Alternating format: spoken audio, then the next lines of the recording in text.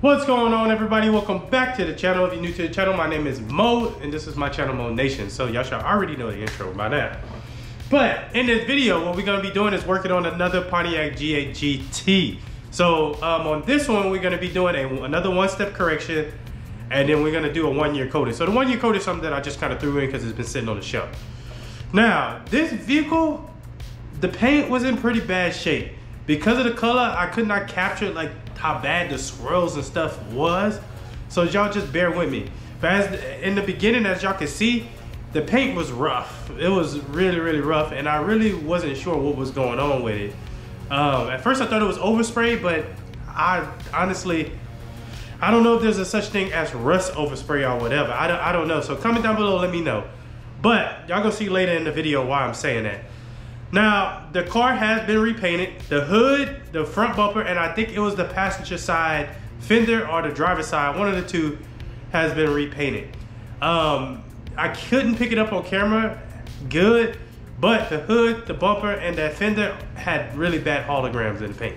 So we had to get all that off. But this specific vehicle made me rethink my whole prepping process. The whole thing, I changed it up since then. Now, comment down below, let me know, how long does it take for you to prep a vehicle for like a wash and wax or just a correction and coating? How long does it take for you to prep that vehicle? And what is your process? Put it in like just one words, like strip wash, clay, decontaminate, chemical, whatever. Put it like that in the comments, let me know. I've changed up the whole process and y'all get to see that.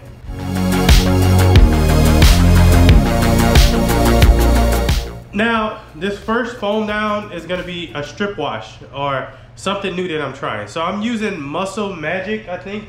No, Road Warrior, I'm sorry. Road Warrior by Superior Products. And I think I'm doing about 3 to 4 ounces and about 1 ounce or 2 ounces of cherry foam. I switch it up every now and then. I've been testing this for a little minute, so I'm not saying go and do this. Now, one thing I will say, my initial thought process when I heard about this car, when I saw it in person, was maybe it's tree sap. It's been sitting for 2 years, and it's picked up a lot of debris. And then around that time that I did this vehicle, there was a lot of, a lot of cars with sap on it. Including my car had sap on it. And most of the time, when I went through a client car and it had sap on it or something like that, it came off with just washing. So my first initial thought was strip wash, hand wash, and it should come off. But that was not the case, as y'all gonna see later in the video. Now, one thing I will say about the pump, after I finished the hand wash, I started doing my iron decon. And one thing I had to tell myself is I got to get the pump sprayer for the iron decon. I have to, because I was using that it's a double trigger sprayer, and it works great, but not for something like this. So my hand, you may be able to tell in the video, but my hand was starting to get tired from using that spray gun. So I did purchase a pump sprayer for my iron decon after this video. So what I'm using is Purple Prep by Superior Products. And what I want you to comment down, let me know what iron removal you use. If you use different iron removals, did you notice a difference in those iron removals? Let me know. So as y'all can see, the iron removal reacted with the whole car. This car is probably the worst I've ever seen. This is worse than like overspray cars. I've never seen it like where it reacted with the whole car this bad. So I let it dwell for some couple of minutes. I just let it dwell, and what I was doing, I would go around kind of spraying a little bit of water so it wouldn't dry up, because I am washing in direct sunlight, and I don't remember what the temperature was that day, to be honest with you, but I was letting the iron remover do its job, and I actually rinsed it off, and I actually sprayed some more on there just to let that dwell on it even more before I started doing the clay bar.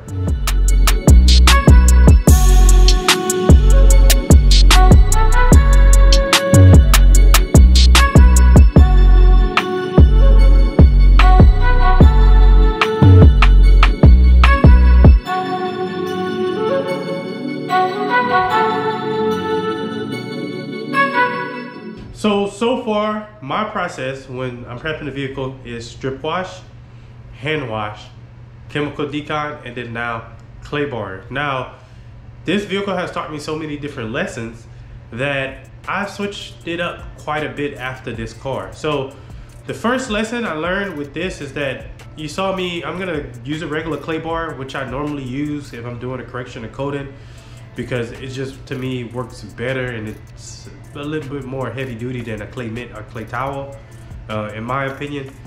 But you're gonna see me switch to a clay towel because I was just trying to figure out what was gonna work the best and more efficiently. And unfortunately, it was a clay bar. Now, I hate using a clay bar because I'm always dropping it. That's the thing with the clay bar. With a clay towel, clay mitt, clay sponge, or whatever, if I drop it, I can rinse it off. If you drop the clay bar, it ain't good no more. So that was the only issue with that. Now, I also go back and forth on whether to use a dedicated clay lube or to use the foam, the soap bar foam that I'm using. I go back and forth on that. So one thing that I learned is basically I need different grades of clay because I just have one dedicated that I have, and you know, when I'm finished with that one, I buy the same one. And another thing that I learned is basically what I'm gonna start doing is I'm gonna wash it, do the chemical decon, rinse it off, and pull it in the garage from now on, dry it off a little bit, and then start clay barring from there. And the reason why I'm gonna start doing that is because once it's dried off, I can actually feel where I need to concentrate a little bit more, because I was clay barring, I clay barred the whole vehicle, and when I brought it inside, after it dried off, the places where it felt smooth, it was still rough. And I had to do a lot more clay barring till the next day almost. I had to do a lot more clay barring until I was satisfied with what I was getting. So the chemicals I used was Road Warrior for the strip wash, Cherry Foam for foaming it down, Purple Prep for the iron decon, and that's all by Superior Products. As y'all see, I'm trying to capture the condition of the paint. The paint was in really bad condition. My camera does not do it any type of justice of how bad the paint was. It actually makes it look better on camera than what it did in person. And I wish I could get the owner to be like, y'all don't understand how bad it was and how much how much of just a miracle I did on this G8. The hood, the bumper, the fender all had holograms. The top was all faded out. That's normal for a G8, that happens. And then the rest of it was just covered in swirls. Now, I'm recording with a GoPro Hero 8 or 9 or something like that. The quality is alright, but it won't capture everything. Eventually, I do want to upgrade to a better camera so I can give y'all better videos and stuff. But right now, I'm working with what I can afford and with what I got at the moment. Unless one of y'all want to donate a good camera. But as of right now, I'm working with what I got. So, make sure y'all stay tuned. Like I said, the second part of this video is going to be the actual correcting, one step. You know, I'm gonna tell y'all what polishes and stuff I'm using, the coating, the results, and I'm also gonna be doing some wet setting as well. So hopefully once I start editing those videos, you can see a better realistic of how bad the paint was.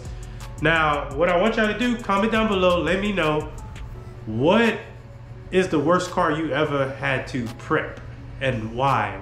Did it have a lot of overspray? Did it have a lot of, I don't know, whatever. Comment down below, let me know. Remember, tell me that in the comments. But make sure y'all stay tuned for the next video. Thank you for watching. I hope you have had a great day, and I'll see y'all in the next one.